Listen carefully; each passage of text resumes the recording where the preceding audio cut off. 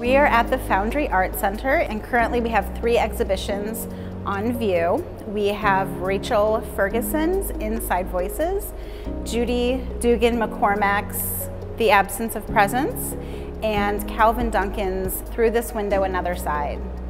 So with these exhibitions, there is certainly a thread that runs through each of them that is, I think, very timely.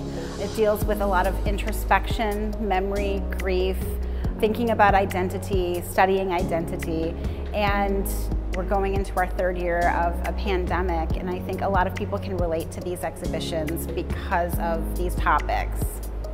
When you first walk into our main galleries, you'll see Rachel Ferguson's exhibition, Inside Voices, and her work is these beautiful figurative paintings. It's very simple compositions. It focuses on the figure, but without using the male gaze. They're beautifully single source lit and a focus on detail that is just exquisite. So you'll want to spend a lot of time with her work and really getting a sense for body language and how all of that comes through. As you move into Gallery 2, you will get a chance to see Judy Duggan-McCormack's exhibition, which focuses on memory and grieving and loss. So a lot of her works vary from images of gravestones to funerary customs. And there are some personal images in this collection of a family tree, of a mother who's passed, and you're able to reflect a lot within Judy's exhibition.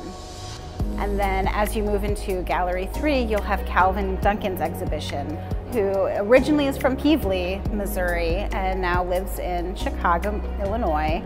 Kalven's work, they're cyanotypes, which is an alternative photographic process which creates this beautiful blue.